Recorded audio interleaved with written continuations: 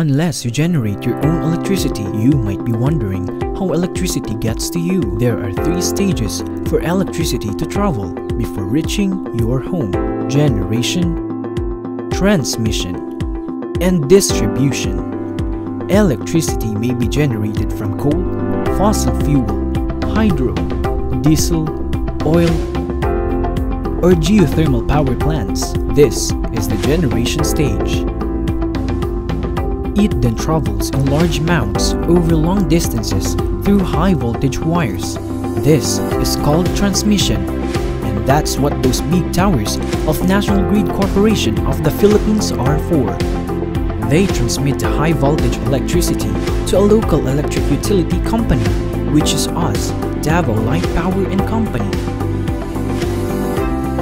Since it is not possible to give the high voltage of electricity directly to your homes and businesses, the electricity then goes through a transformer station and gets converted from the high voltage wire to lower voltage, safe enough to pass down to smaller wires to reach your homes and businesses.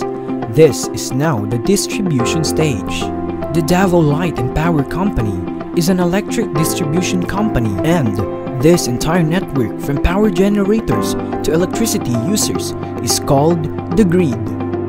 DAVAO Light distributes power to the cities of Davao, Panabo, and the municipalities of Carmen, Johali, and Santo Tomas, which are a lot. Since DAVAO Light can store and generate electricity, transmission and distribution have to be instead. Just like a light turning on with a flick cover switch.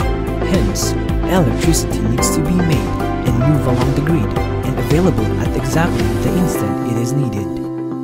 In other words, when there is a shortage of power generated, there is not enough electricity that can be distributed to the customers.